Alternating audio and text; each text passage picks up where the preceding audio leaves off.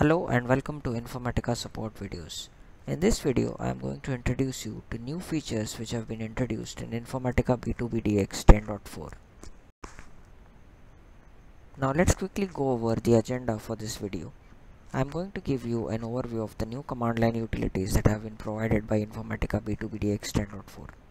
Also, we will see how to enable or disable endpoints, profiles and schedules using DX command line utilities. Also, using command line utilities for executing event utility actions like reprocessing an event, discarding an event will also be discussed. Now the first link that I have provided as a part of this slide contains the full product documentation for the new features which have been introduced in DX 10.4. We have now introduced the ability to perform event utility actions using command line utilities. So, a user can reprocess, resend, discard and change status of various events using the command line utilities. Also, we have now provided the ability to perform the following tasks using command line utilities. You can list endpoints, profiles and schedules, and you can also enable or disable endpoints, profiles and schedules. Now let's take a look at a hands-on demo of these various command line utilities. Now in this example, I am going to discard an event using the event-utils.sh script which has been introduced as a part of a new feature in B2B DX 10.4.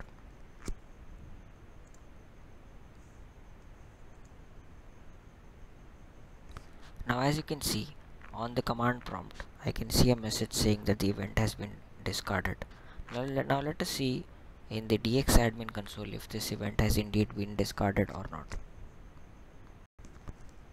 Now as you can see in the DX admin console, the event ID with 4018 now has an event status of discarded after we ran the command just now. Now as you can see, I am now going to use the listObjects.sh script to list all of the profiles that are present in this current DX instance.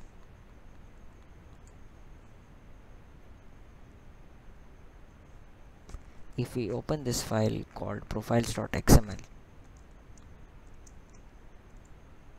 we can see a list of profiles which have been written to this file. Now all these are profiles which are a part of the current DX 10.4 instance on which this command has been run. In this way you can list all of the profiles and write them to an XML file using the command line utility.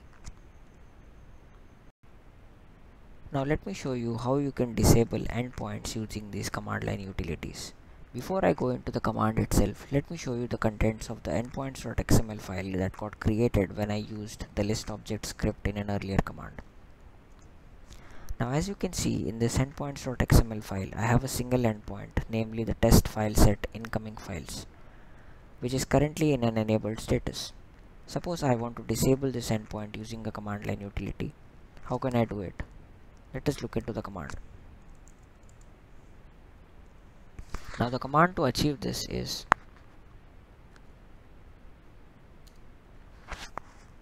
so as you can see, when I ran this command, it says disable operation completed. Suppose we want to check whether it got disabled or not. Let us go into the DX admin console and check if it indeed got disabled or not. Now as you can see, for this test file set incoming files, you can see the status is currently disabled. So this is how using command line utilities you can enable and disable endpoints. That is all from us regarding part 1 of the new features which have been introduced for B2B DX 10.4. We would love to hear from you. Write to us at supportvideos@informatica.com or tweet to us at infosupport, which is our Twitter handle. Thank you and have a nice day.